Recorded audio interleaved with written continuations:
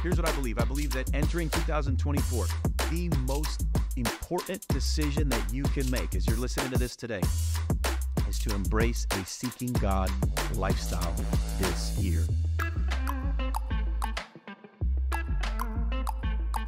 Thank you for tuning in to the Devoted Life podcast. I'm Justin Kendrick, and I am so excited to be with you today.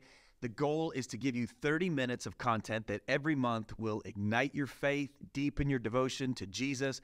We're going to release a new podcast at the end of every month. It's going to come out the last Thursday of every month through 2024, and I'm hoping that this content is helpful for you in your commitment to Christ, in your love for the Lord. I want to encourage you to like it, subscribe it, share it, allow us to reach more people through the content. I got some guests with us today, but before we get into that, I just want to officially welcome you to episode 1. And I want to start with some disturbing news for all the followers of Jesus, all those who are committed in their life to walking with Christ. I have to tell you that you have been lied to. Maybe not directly, and maybe not overtly, but at least the communication has been misleading, that there's a dirty little secret out there in the American church, in the Western expression of Christian faith, evangelical church, and that is the secret that to know God, to walk with God, to learn His voice, to be transformed by His grace, all of these things take a lot of time. Now I know that, probably for the last 50 years, our culture has been obsessed with this idea that you can microwave a relationship with Jesus. As everything moves faster, as culture gets busier and busier, and people add more to their plates, it's school sports, it's multiple jobs, it's this, it's that, it's social media, on and on and on. As we advance consistently in technology, we get this mindset that we've adopted as followers of Christ, and that is that I can just spend a couple of moments in prayer, a couple of moments seeking God, and everything in my life is just going to click and work out. And pastors honestly have fed into this in a lot of senses. We teach our congregations to do 5-minute devotionals, Our Daily Bread, Jesus Calling, on and on and on. Listen to a worship song in your car on the way to work, and everything's going to be great. And for a lot of followers of Jesus right now, the truth is your spiritual life is kind of a mess, that you don't have the peace that surpasses all understanding. You don't have joy, unspeakable and full of glory. These are promises found throughout the Bible that are just not real for a lot of Christians, and they seem distant, they seem far away. And the truth is that we can't substitute seeking God as a lifestyle for a quick fix, meet for a few minutes. And you think about it, if I'm going to give 8 to 10 hours of my day to the technology, to the social media, to the TV, to the onslaught of communication that is our culture, I can't give 8 to 10 minutes a day to seeking God. And so knowing God takes time. So in this Devoted Life podcast, the first episode, I want to take a minute and just consider a question today. And that is, how different might your life be if you embraced what we're going to call a seeking God lifestyle? Now, you've probably heard of quiet time. You've probably heard of devotions. If you've been a Christian back in the 90s, they used to call it quiet time, but we have different names for this stuff now. But I want to call it today a seeking God lifestyle, because a seeking God lifestyle infers that I'm not adding a little section of my day to Jesus, but instead I'm actually building my day around Jesus. I want to know Him. I want to walk with Him. I'm going to reorient my time and my day around seeking God. And I just want to get this out here. If you're familiar with our ministry, familiar with what we do, I am not advocating asceticism for the sake of earning points with God. It's not that I'm going to, sacrifice this and do that so that I can, earn more of God's favor. No, the favor of God comes on you by grace through Jesus and the cross, the empty tomb. But asceticism gets a bit of a bad rep. Asceticism means self-discipline or self-denial for the sake of some spiritual good. And I have to just say that that's not all bad, right? I love what Dietrich Bonhoeffer said. He said that if there is no element of asceticism in our lives, if we give free rein to the desires of the flesh, we shall find it hard to train for the service of Christ. In other words, we have to actually discipline ourselves to some degree in order to really see the truths of Jesus get into my heart and become a reality in my soul. So here's what I believe. I believe that entering 2024, the most important decision that you can make as you're listening to this today is to embrace a seeking God lifestyle this year above everything else. So what does it look like? We're going to get into that today with some of my friends, and it's going to be good. But a quick little story. When I was a kid, I remember I had a guy that I really looked up to. He was a couple years older than me, and his name's Nick. And I was just talking to Nick about knowing the voice of God and walking with God. And I remember he sat me down, and this little conversation changed my life. He said, Justin, those who find God find time. He said, if you want to know God, if you really want to know him, you have to find time. You have to find time to seek him, to understand his voice, to wrestle with the scriptures, not just through a podcast, not just while you're driving, but you have to actually find time. And it's hard. It's hard. I remember when I first started trying to pray and trying to read the Bible, it was so overwhelming and confusing. And I'd make it like 5 minutes, and then all my little dysfunctions would kick in, and I'd get distracted and frustrated and anxious. And it took me a long time and a lot of attempts before seeking God became natural. But let me just give a couple of quick tips, and then we're going to dive into what this could look like in your life this year. But I want to encourage you, as you think about a seeking God lifestyle, first, to make seeking God the first thing you do every day. Why? Because whatever you do first, it has compound effects. And so maybe you like to take your dog for a walk first, or maybe you like to go to the gym first, or maybe you like to, check your phone first. I want to challenge you that seeking God first is essential to really calibrating your heart. And so what does it mean to live a seeking God lifestyle? It first means that he's going to be my priority every day, that when I wake up, I made a commitment in 2024. I just decided that every day, the first thing I'm going to do is get on my knees, actually physically get on my knees. And it's shifting me in a really unique way, because it's just a physical demonstration of a spiritual reality, that I'm actually making him first. The second thing I want to challenge you to do is set aside enough time so that seeking God is uncomfortable. And we'll talk a little bit about time today. How much time should I set aside and all of that? But I want to challenge you, set aside enough time that it's uncomfortable. So if 10 minutes is uncomfortable, that's a good place to start. If 20 minutes is really uncomfortable, try that. If 30 minutes or an hour are uncomfortable, but you also have to make it possible, right? You can't be like, I'm going to set aside 4 hours. It's like, well, you got to go to work, and so that's not really going to happen. But and then the third thing, and we're going to dive into this too, is make a plan ahead of time.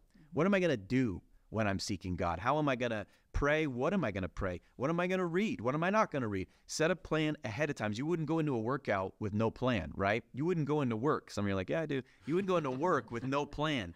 But make seeking God something that you actually plan out. And if you do these things, you make it first, you set aside an uncomfortable amount of time, and you actually have a plan for prayer, for Bible study, for seeking him, I can tell you this for sure, that the result of making a seeking God lifestyle primary in 2024 will be the slow and often imperceptible transformation of your inner life. Things like peace, things like confidence, things like hope, things like a self-assurance when you're around other people that you maybe don't know that well. And you'll look back and you'll say, wow, the most important thing I did this year was seek God. So let's talk about it. Let's talk about it a little bit. I've got two amazing people here. The first, I married my wife. I love Christina Rose, so thanks for joining me today on this podcast. And then the great Joey Silva is in the house, our creative pastor here at Vox. And I pulled Joey in because you and I have walked together as friends for a long, long time, since you were in your early teens. And so thanks for being here, guys. Yeah. Thanks for being here. Thanks for hanging out with me for a little while. I want to ask you this. As you look at your life, and I know that both of you have been practicing a seeking God lifestyle for a long time, when you think about your own life, how has your inner life been changed? When you look like, hey, how has God used my quiet time or my time in prayer or whatever it might be to actually change my inner life? Babe, why don't you share a little bit about that? Yeah. On my drive-in here this morning, I passed a letterboard sign in a church, and it said, daily devotions are better than yearly resolutions. That's good. And it paused me as I was just like in my train of thought, thinking about this podcast, thinking about what we were going to talk about this morning. And I thought, that is so much what time with the Lord every day has done for my own heart. You know, you think about a yearly resolution, you think about, you know, January rolls around and people think, okay, how can I make myself better? How can I make my physical body better? How can I make my mind better? How can I this? How can I that? And I think that for me, I think about that phrase, right? Daily devotions better than yearly resolutions. And it has been the transformation of my life, has what I desire, what I want, who I think I want to be is all different in the light of who Jesus is inside of me, which is discovered in daily time set aside with him. And so my priorities are different. What I think I want has shifted because I realize I just want Jesus. I just want him. And so everything else really does pale in comparison to my desire and my need, and acknowledging like I am nothing and have nothing apart from who he is. So I love, so like you go back in church history, right? Augustine talked about disordered loves and how disordered loves were really the root problem of the human heart. And what he meant by that was that like we love lesser things more and greater things less. And so, you know, it's like, well, I should love God the most, but the truth is I love vacation the most. Or, you know, I should love prayer the most, but the truth is I love lunch the most, you know? And so it's like, so we have all these things and it messes everything up, right? So like if it's good to love your job, but if you love your job more than your family, you're going to actually destroy your family, right? For the sake of your job. And so disordered loves is actually like the root problem in life, period. You know, when you could really sum up all of life that way. But I think that for me, in my time with God, you know, the human condition is just one of natural disorder. And so I go to my time of prayer and I don't even know that my loves are disordered, but they are. And as I take time to be alone with God, what ends up happening is he starts rearranging the heart, where it's like now I start loving him more and loving the approval of that person less. You know what I mean? And within that time, and again, you know, those who find God find time. And so if you're listening to this and you're like, oh yeah, I do devotions. Well, it's time to take it to another level. Like maybe you do 10 minutes or 15 minutes with the Lord.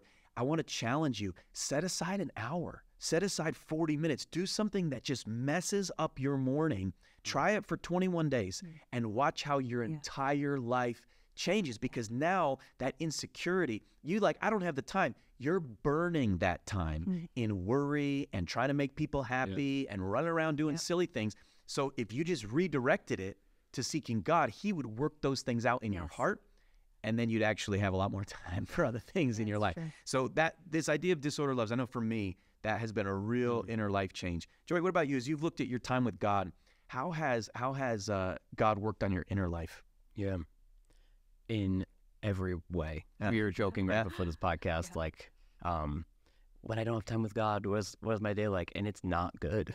My inner, like my confidence, like you said, fears, you know, worries, anxiety in itself, has shifted so much when I have that time with him. And you said something earlier about this isn't earning God's favor. Yes.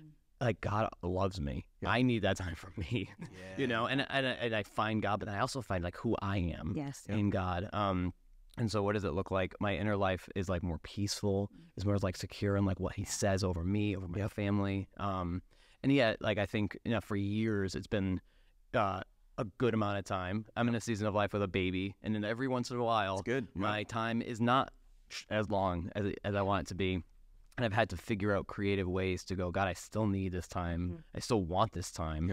And I, you know, in order to not be a miserable person or a fearful person, but a person like so connected to the heart of God, you know, what does that look like? And so, it's, to answer your question, it's like changed. Like I'm more loving. I'm more aware of others and less aware of myself. I think that's another big piece too, is like it gives me a perspective of me, not only in like a God loves me way, but in I'm not as big as I think I am. I'm not as in, you know, right size. The issues of my life are God cares deeply about them, and also like taking time to focus off of myself and read the Word and pray for other people or pray for other situations. Makes me smaller in a healthy way. Yeah, it's huge. Wow, that's good. I want to talk a little bit about what this looks like, right? Because maybe you're listening to this right now and you're a follower of Jesus, and the truth is you've never really made seeking God a priority in your daily schedule. You go to church, you know, like you kind of like love when a good sermon or a good worship time happens, but like you haven't replicated that in your own personal life. And listen, if that's where you're at, we're not throwing stones. That's where 99% of American Christians are at, right? But I want to challenge you to actually begin to set aside time. So maybe it's 15 minutes where you say, I'm going to start my day every 15 minutes. And when you don't do it, when you sleep through it, there's no condemnation. It's not about that. It's about taking that next step. Or maybe you've been doing like the little Our Daily Bread thing in the morning, and now it's time to actually build out like a robust hour or 45 minutes where you are rearranging your morning to seek God. And I think there's a lot of Christians that's exactly where you are. That like this is your time. And I just want to prophesy over you as you listen to this podcast. 2024 is your time where you actually begin to take responsibility for your own spiritual growth. And you say, it's not my pastor's job. It's not the church's job. It's not some distant preacher in another state who preaches great sermons job. I'm going after God. Like I'm learning who he is. I'm going to find him. Remember, the scripture says, if you will draw near to God, he will draw near to you. What a crazy promise. Jeremiah says, you'll seek me and you'll find me, says the Lord, when you search for me with all your heart. And so what do you do in your time with God, right? So I set aside an hour every morning. That's always my goal. And if I miss it or whatever, I'm not going to condemn myself, but it's a discipline of my life. And so, you know, like, I mean, this morning I woke up a little late. I didn't get a full hour in, right? So that does happen, okay? But it's the norm for me to get alone with Jesus for an hour. And for me, there's really two basic sections. The first is prayer, and the second is the Bible, reading the Bible, okay? And I want to encourage you to experiment with those two sections, and we'll talk a little bit about them today. But when we talk about prayer, that can be a little overwhelming, right? I often will start my prayer time with thanks. I'll try to find 10 things that I'm really thankful for, and I'll actually just say them out loud to God on my knees, and then surrender. So thanks and surrender, and then I'll oftentimes pray the Lord's Prayer, Our Father, right? Or I'll pray Psalm 23, and I'll just pray through some kind of rote prayers, some prayers that I already know that kind of get myself moving. And then for me, I like to go wide to small. So I start to pray for the world, that the world would be saved. I actually pray for countries and continents, and then I begin to pray for our nation, our leaders, and then I begin to pray for New England because God put me here to see this region change, and I believe that. And then I begin to pray for our church and then our family. See how we're just getting smaller and smaller and smaller, right? And then I begin to pray for friends, and then for myself. I pray for things that I need. And that's just for me like a kind of a prayer funnel that I often use. And then at the end of that, I'll often use two tools, and I'll just throw these out there. Again, these are all just fodder for your experimentation. I'll do a time of examine, where the examine is an ancient practice where you really just, the primary tools for the examine are to ask yourself, hey, in the last 24 hours, where did I love well? Where did I fail to love well? Those are really convicting. I'll actually write those down. I'll journal those. Where did I love well? Where did I fail to love well? And then I have some other questions that I'm asking myself right now in my examine. And I try to do that every day. Where did I express humility? Where did I express pride? Where did I use power for self and power for others? And this is just a time for me to process, where I'll repent to God. I'll ask for forgiveness. If he brings to my memory someone I have to go say I'm sorry to, I'll go to them after my quiet time. And so for me, this is just like a heart cleansing thing. And then I'll usually do 3 to 5 minutes of just silence. And I'll actually set an alarm on my phone and just do 3 to 5 minutes where I'm just welcoming the Holy Spirit and quieting my soul. And honestly, that is like sometimes my favorite time in quiet time is that 5 minutes of just silence. And then I open God's word. And right now, and you guys could talk about what you've been doing, but right now I'm doing like one psalm, and I'm learning to pray the psalms. That's a whole thing I won't get into now. And then another section of the scripture. So right now I'm in the Gospel of Mark.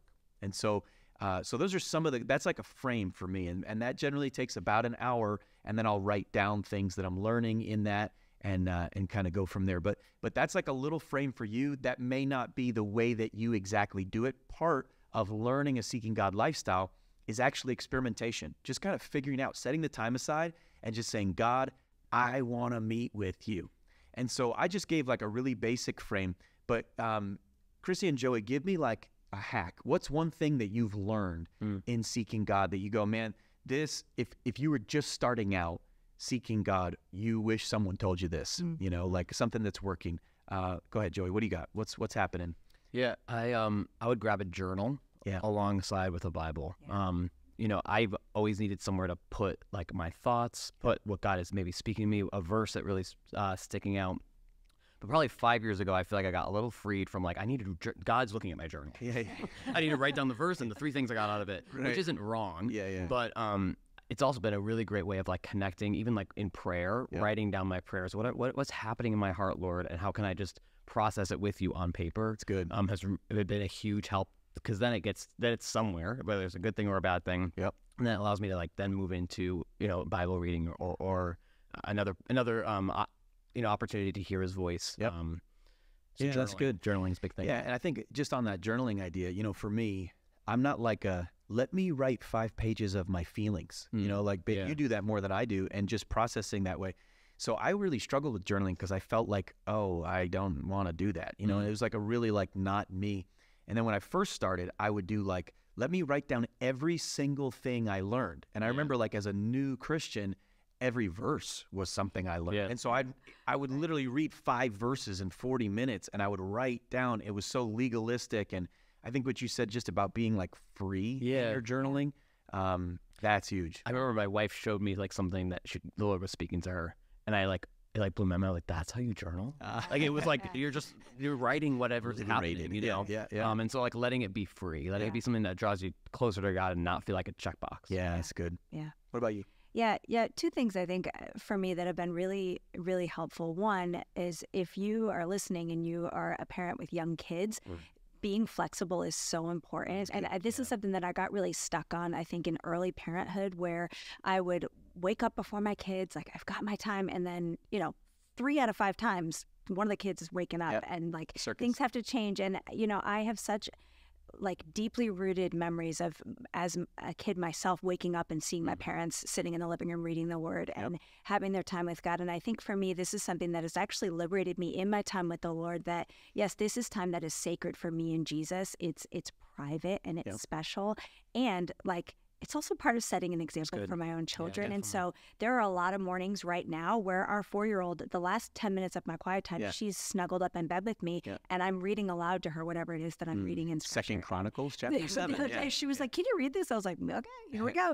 And you know, that is something that I think for me has loosened just this like box of like, it has to look like this. That quiet time has to look like a certain way. And gosh, does God not see where I'm at in my life? Like, He knows I'm a mother, and I'm responsible for these kids. And my greatest responsibility is to demonstrate a life in pursuit of Christ. Wow, and so good. having that, like, okay, well, the last 10 minutes is not going to be spent in silence and solitude. That's right. You know, it's with a little girl with morning breath snuggled up next to me while I read. And so just being flexible around, like, sometimes interruptions are going to come, but don't get stuck on it. Like, invite the Lord into that as well. And then I think for me, a huge piece of having consistency in my quiet time is having that well thought through plan, which Justin, you mentioned earlier. But if I don't have a plan, I'm aimless and I'm wandery, and I end up feeling very frustrated in my time with God. And I feel like I struggle to hear His voice if I don't know how am I spending my time today. And it doesn't mean I always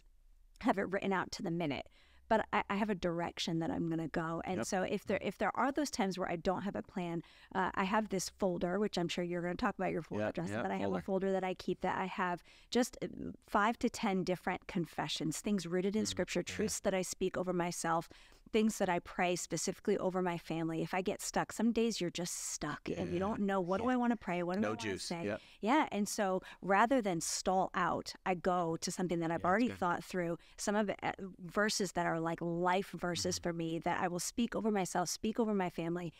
And then John 15 and Psalm 91, those are my like fail-safe chapters in Scripture. So if I don't know, like, where am I going? What am I reading today?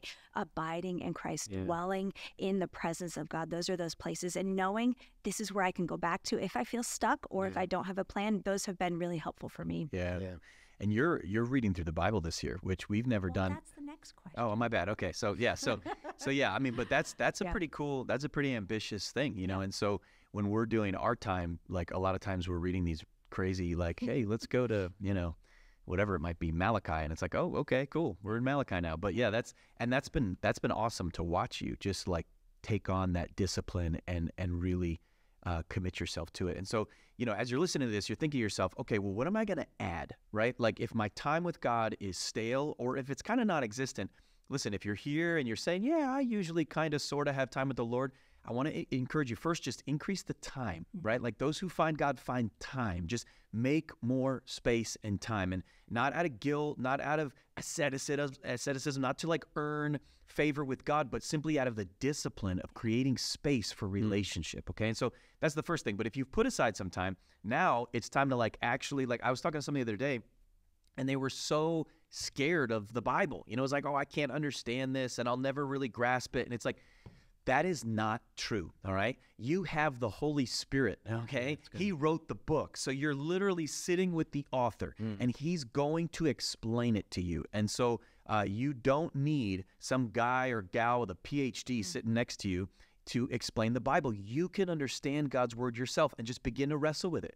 Begin to ask questions of God. And here's what I know. He will answer your questions if you ask. Yeah, can I interject real quickly to that? I think something that is also really important that is a hack, if you will, is don't compare yourself and your time with God to somebody else's. I got really stuck on that. I think especially early on in our marriage where we're very different in our, but we're also just really different in the way that we approach the heart of God. We connect with him different because we are different people. And so like allowing yourself the freedom to discover, how do I connect with God? How do I connect with his word? How do I hear from him? And each person hears the Lord differently, right? Like he speaks to us in our spirit. He speaks to us through scripture, but it comes through different channels, if you will, right? Like I'm a very visual person. Oftentimes God will give me a picture in my mind or I'll just have like a sense in my spirit, right? And so to allow yourself the freedom, don't compare yourself to what somebody else is doing in their time with God. If you're having it, if you're making time to be with Jesus, that's what something's going to happen. Yeah, something's going to happen, and that's where he takes pleasure. It's just in that time. And you have like non-negotiables like time. Right. You have non-negotiables like the Bible. The Bible. Right.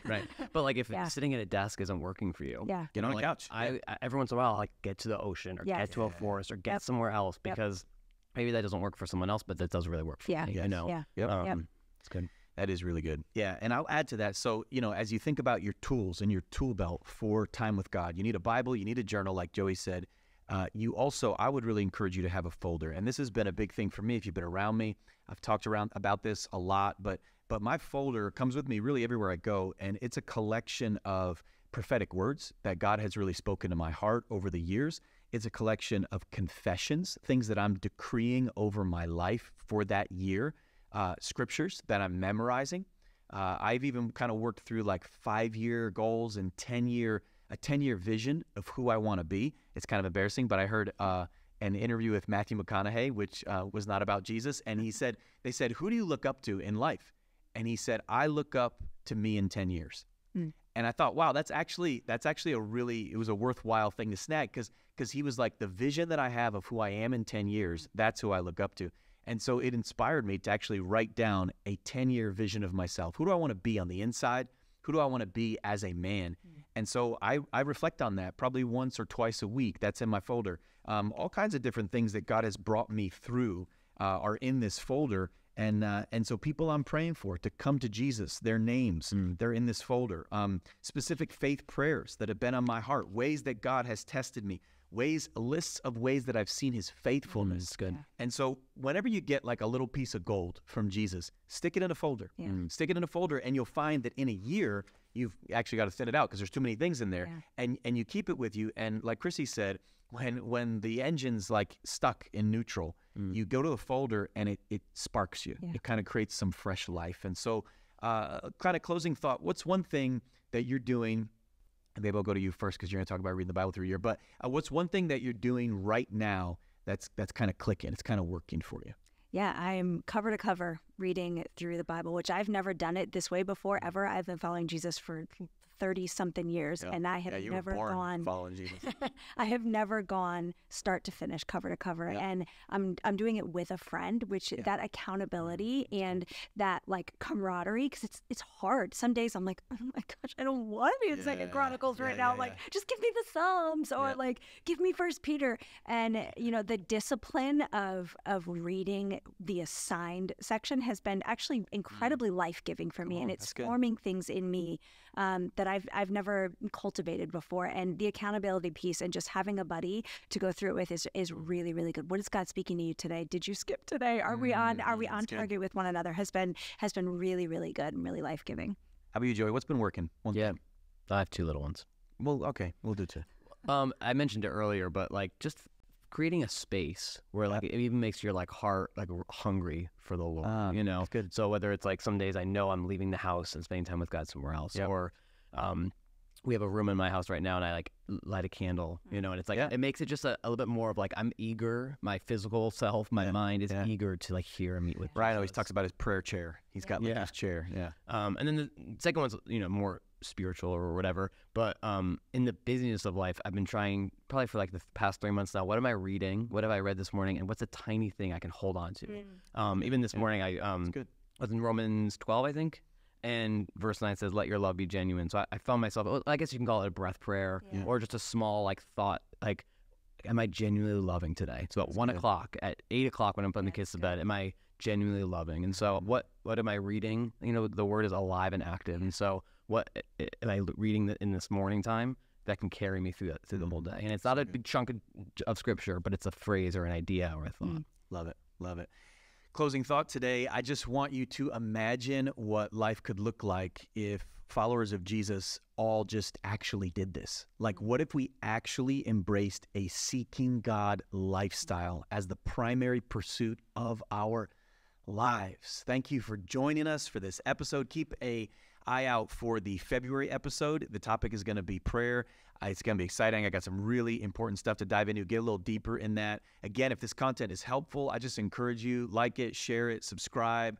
And wherever you find yourself today, you're listening to this podcast, turn to Jesus, turn to him, invite him to stir your heart, to focus your attention on him. Because here's one thing I am convinced of, that every moment you spend devoting yourself to Jesus is not a moment that you'll regret. Thanks for joining us today.